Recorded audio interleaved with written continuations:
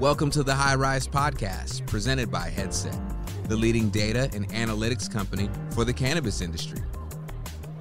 Welcome back to the High Rise, a laid-back, data-back conversation, all things cannabis, where we talk about U.S. MSOs, Canadian LPs, products and market analysis through the lens of data. I am joined, as always, by Emily Paxia. Hi, everyone. Welcome to the High Rise. So great to be back, my favorite conversation of the week. And as always, we've got a ton to cover. Let's dive right into it, Emily. Let's start with Canada. I know sometimes we start with the U.S., but I think, there's some Canadian earnings that have come through and some headlines. So let's start there. So Tilray announced their earnings. Their stock was up 25% yesterday. I think the headlines from Tilray was net revenue increased 27% to $513 million compared to the prior year.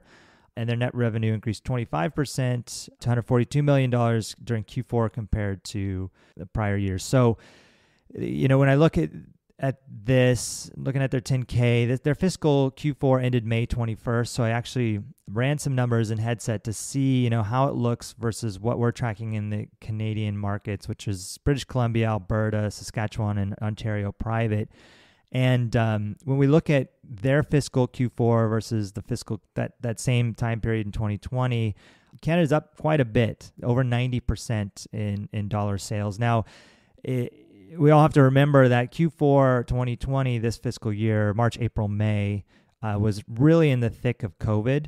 And so that really had an impact on cannabis sales in general. There were some spikes, some stockpiling behavior kind of dropped off, a lot of uncertainty. Now things are kind of mellowing out. But when we look at just calendar year projections, and we'll get into some of our market projections here for Headset with 2020 versus 2021, Canada's growing at about 55%. And that's what's tracking so far. And we're in July here, but we expect that to maintain throughout the rest of the year. So when you think about 55% versus 25%, it seems like they're a little behind the market growth on their numbers here. So they're growing their revenue base, but it's just not at the pace that we see coming out of Canada. Any thoughts on that?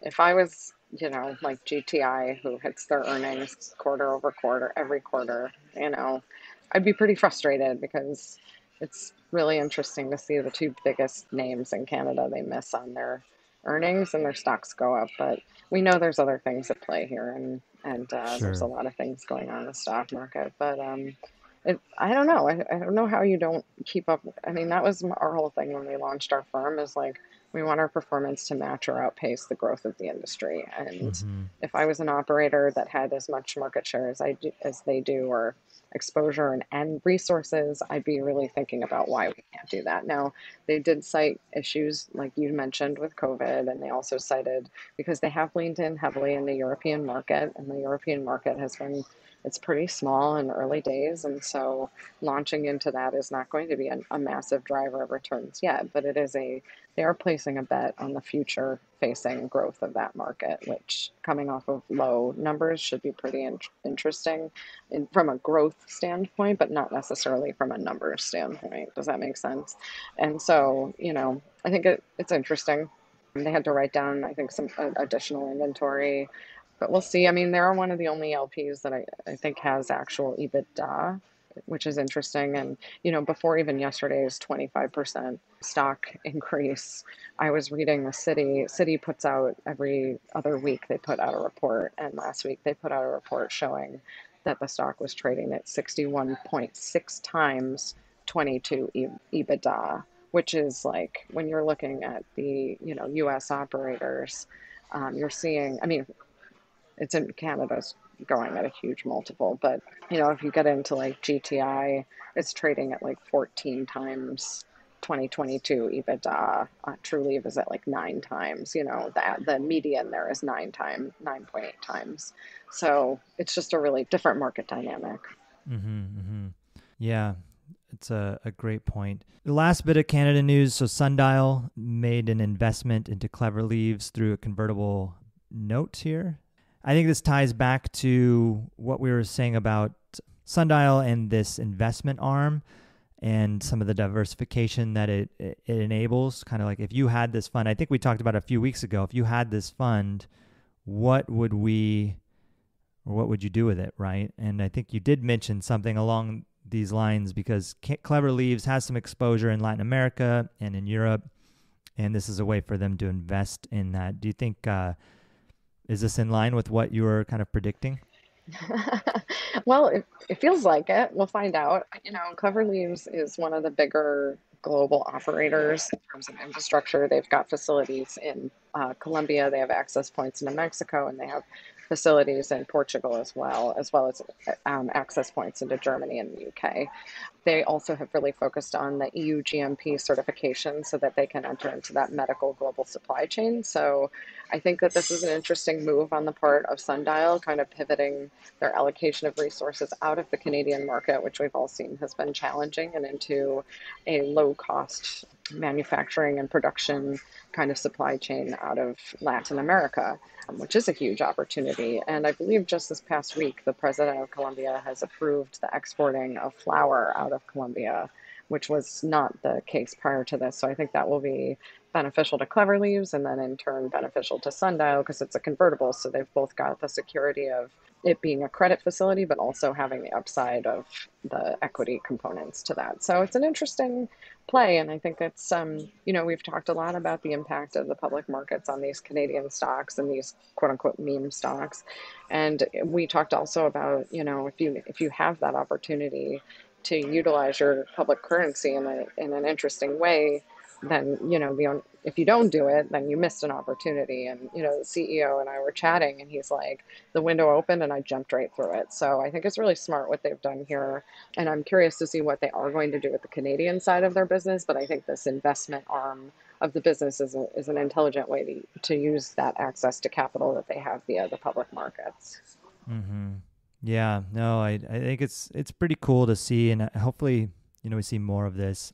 I think they're well positioned to do this type of investment, and kind of given the size of Canada and the opportunity in front of them there directly. And now that they've got their CPG brand, they've got their retail footprint with their investment into Spirit Leaf, what's next, right? And I think that this is totally it. Well, let's move on from Canada and talk a little bit about the US. So the big kind of headline over the last couple of weeks has been Schumer and the bill that's come through, with Cory Booker associated, and he had made some comments early on around safe banking and not supporting anything apart from this legislation, right? No middle ground. It was kind of like, we're going to go all in here. We're not going to concede on safe banking, and I think that caused a lot of consternation in the industry, and I think there's quite a bit of pushback because we all know like banking is a challenge.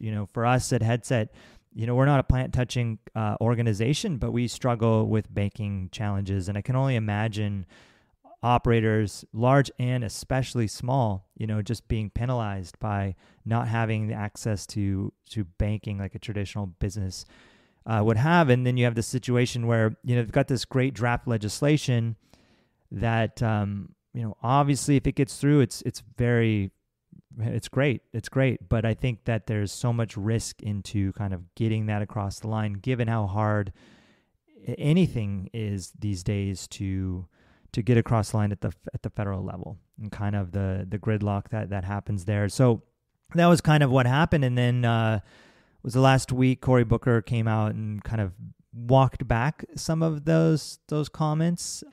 Yeah, and said that he would support some sort of banking changes. Does that sound accurate? Yeah, he said if he thought there was reasonable banking change and that there was still the opportunity to move forward with these equity pieces, which I think we all agree we would love to see, then he would support the banking legislation. And so, it's good to know he's kind of adjusted his thinking on that and opened the aperture, because there's just a lot in that draft bill that we all saw, and I think we'd all love it if we could get it, but I think we all have a realistic point of view of what really gets done at the federal level, and so we're all waiting to see what will happen next. But I got the feeling, based on what happened, it was he saw the Twitter activity around his posts, because he definitely got served up some feedback from the cannabis folks. And then he also, I think, may have had some more conversations around who does get disproportionately impacted by lack of banking reform. Yes, there is obviously what's going to happen is rich people will always get richer.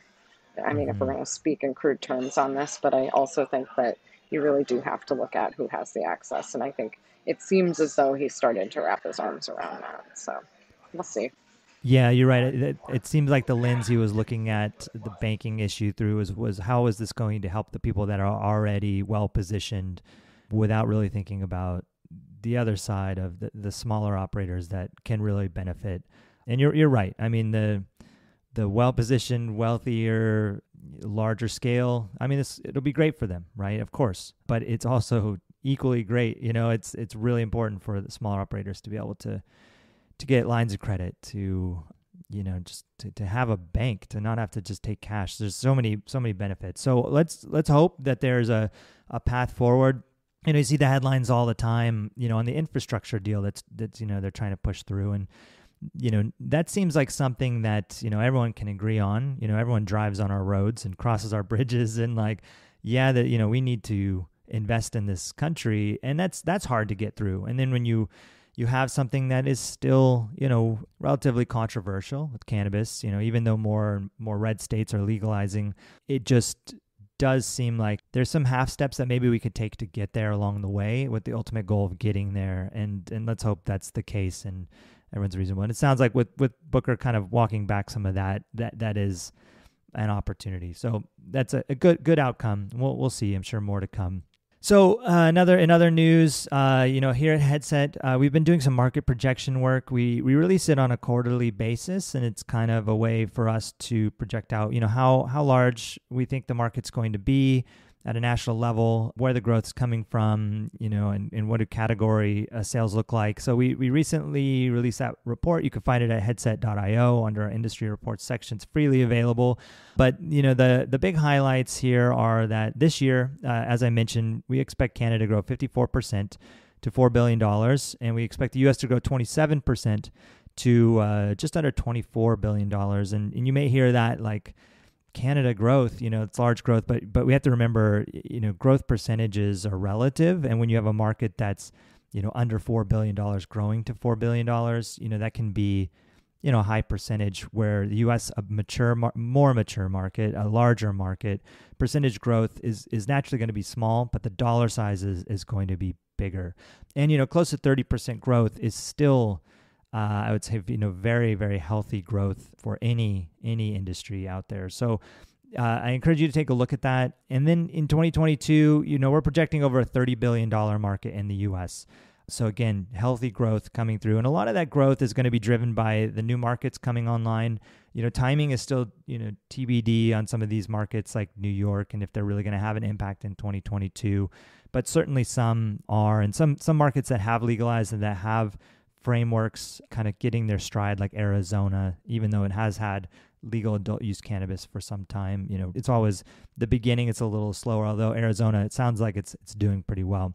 Another kind of notable takeaway is that we project, this year in the U.S., flower as market share, as percentage of sales, is actually dipping a little bit, but it climbs back up into 2022. And a lot of that has to do with new markets. Flower seems to be a large driver of sales. And as the markets mature, more extracted products come to market, you start to see those impact flower sales. So as more people are buying things like edibles and beverages, which might not be available day one in those markets. So encourage everyone to take a look at the report. But, $30 billion market, 2022, that's the key metric there. And 2022 is not that far away. And of course, this could grow. I don't think in 2022 we'll see new markets coming online that we haven't, figured out. But, with federal legalization or other markets legalizing, 2023 and beyond, certainly we're going to see even increased growth from there. Which brings me to Cowen. Cowen updated their market size projections in the U.S. over the next 10 years to $100 billion. Might actually be a little conservative when we think about federal change. In 10 years, better have safe banking at the very least. In 10 years, we will have, federal legalization. In 10 years, you're going to have a lot of states, new states, and you're going to have states like New York in a very mature position, very sizable metrics coming out of states like that. So I think 100 billion might be conservative when we talk about, was this to 2030, their 10-year? That's right. Yeah, so in 2030, which is still, 8.5 years out. But that's a good number. It's a good number, but I don't know. If we, have you ever heard of longbets.com, Emily? You basically make a bet, and we'll say, okay, will it be over or under $100 billion? And then in 2030, you see who won the bet. And maybe we'll have to do that because I think it'll be bigger. Although I think you think that too, so maybe you wouldn't take that bet. I think it'll be bigger, and I think you're going to have to come find me on an island somewhere because I don't know if in 2030 I'm still going to be doing this. No, I'm just kidding. I have to catch you on your yacht somewhere and settle the bet. Yeah, I'll be out saving the whales. Exactly. Well, yeah, so we'll see, but I do think a bigger number, but still 100 billion by 2030 is pretty good. And then Arizona, just mentioned that they started talking about their first year sales going to top $1 billion. You know what? That's a big story. That's a really big story because most new markets, year one is just a mess. I mean, it's just a giant mess. Like licensing is hard. Like, when I think about Ontario, Canada, year one, it was like 15 stores to serve 45% of the Canadian population. Was just crazy, right? And it took them so long to open up licenses, and they're still figuring it out. Now there's, too many licenses, arguably. But it's just when you look at the largest province in Canada, year one, how bad they messed that up. And you look at Arizona, I mean, that's big number for year one. When you look at like a market like Colorado, what were we saying? Colorado is on pace to do, over so like 1.9 or probably 2 billion, if things continue. So in Colorado's super mature market, they've had legal cannabis for a long time. So is Arizona, to be fair, right? They had a pretty robust medical market that, in many ways was an adult use market. I know a lot of consumers, were able to get access in that manner.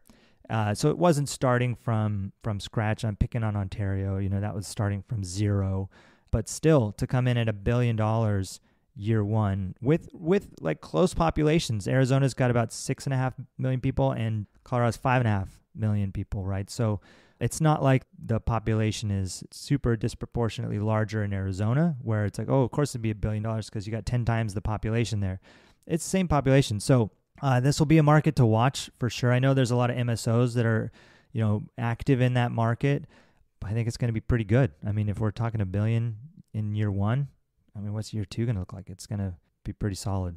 Yeah, I mean, compared to like what we're seeing here in New York, where Cuomo won't even name who's going to run this program, which, by the way, it's a little bit frustrating. Just quick sidebar. I feel like he used this issue to like get out of the whole thing where he like was responsible for that whole nursing home full of people basically dying, and then also the fact that he was in a sexual harassment scandal, and then let's legalize weed, a very popular bipartisan issue, legalized it, and then now there's no action being taken. And it's like, I admire the way Arizona, I feel like you and I have joked about how like one day we woke up and we're like, oh, they're selling legal weed today. Like what happened overnight? They just opened the doors. And I feel like that was a really, they just got it open, and sometimes you just have to do it. And like you said, they had a robust, medical market because actually it should have passed back when all of the other states, like 8 states passed their adult use, but there was a really strong pharmaceutical company lobbying against it in the state of Arizona. It was one of the only states that didn't pass that year.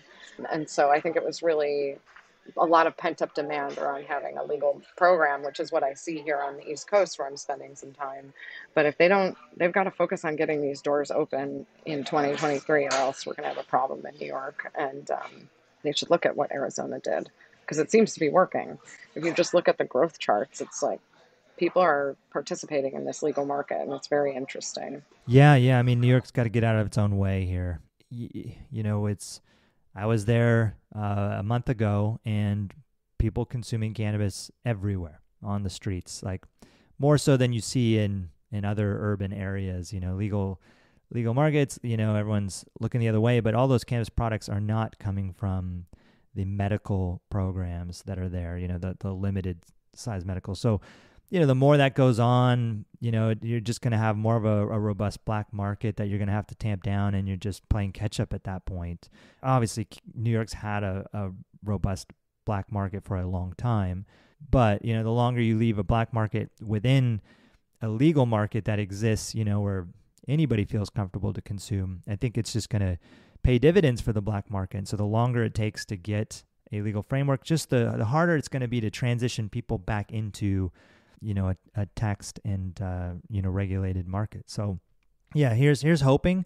Maybe Cuomo can call the governor of Arizona and ask if he cares. Maybe it was just look over here, don't look over here. But there's a lot of passionate people in the industry that are excited about New York, and hopefully we can all kind of keep driving that and push that forward, because that's going to be a great market long term.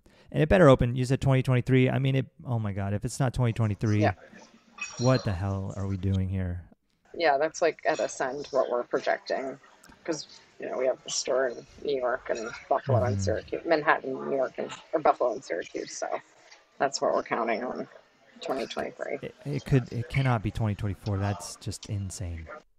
In other kind of market sales news, June, just kind of looking at June sales, and we'll have, end of month July. We can cover this, next week if there's interest. But, there's a lot going on in the world with this transition out of this COVID lockdown. It's summertime, weather's good, people are vaccinated, people are going out. There's obviously the specter of the Delta variant, which, is top of the headlines every day, and we may slide back into something, hard to imagine. But where we're at kind of on this getting out of COVID, looking at sales, everyone wants to know kind of like what's happening in June. And the short answer is it's pretty flat. It's pretty flat when we look at June compared to May. So month over month growth or lack of growth in a lot of markets. And it's not significant, but we're just not seeing much. I'd say on the best side would be Colorado, which grew 5%. So June versus May 2021 grew by 5%. But when you compare Colorado year over year, June versus June 2020, also 5%. So pretty slow growth rates for someone like Colorado, and that's on the good side. You've got markets like Michigan with no growth, Washington no growth, and then you got Pennsylvania down 6%, Oregon down 5%. Those are the more extreme cases. But when you look at year over year, Pennsylvania grew by 45%. Massachusetts had a bit of growth, 3% month over month. But when you look at year over year, Massachusetts, June versus June, 106% growth. And so I think the story here is like, wait and see. I think the story here is, maybe we're in this kind of strange in-between zone with June. We'll see how it looks in July. We're just a few days from the close of July, and we can kind of project out, but it's always good to wait. So I didn't pull those numbers quite yet. But it's an interesting summer, right? And we're in an interesting situation, just like April was an interesting month in 2020 as we went into lockdown, and it's kind of unprecedented territory. Could be a situation of people just getting out more, maybe spending money on other things. Any thoughts, Emily, on that?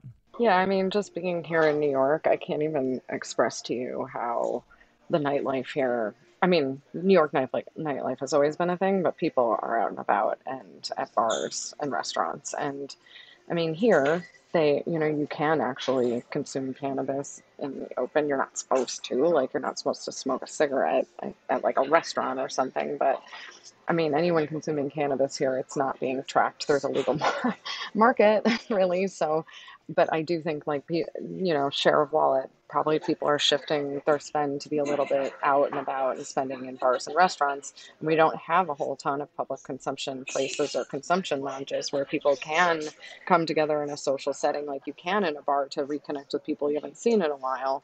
In a lot of markets, that doesn't exist. So we don't get to capture that same social setting, social gathering that's happening all over the place right now.